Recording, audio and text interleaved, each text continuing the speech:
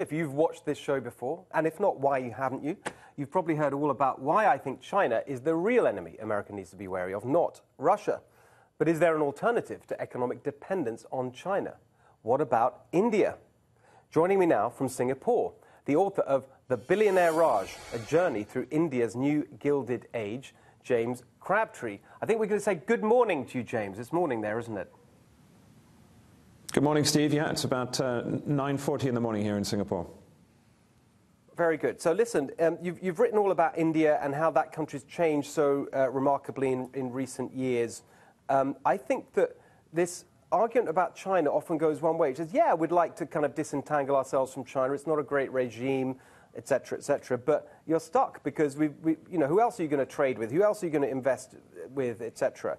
But India's a massive economic opportunity, isn't it?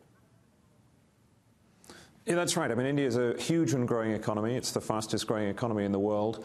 You were just talking about Amazon and Walmart in your last segment. So Walmart just invested $16 billion to buy an Indian tech